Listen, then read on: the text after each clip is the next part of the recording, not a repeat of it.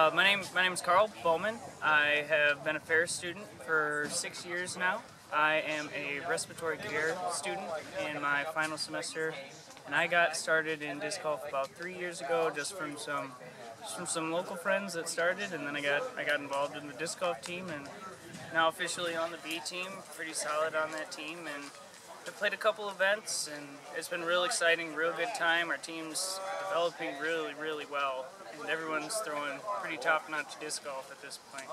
Great. You're here for the Ace Race today as well? We're here for the 2016 Ace Race event. It's sponsoring like a new disc. From what I understand, it's a pretty understable mid-range, so it'll be a little bit different disc than what I'm used to throwing, but definitely excited to get out here. I brought my little brother out here. He's 10 years younger than I am, so getting him started young, and it's going to be a good time out here today. Well, have a great day today.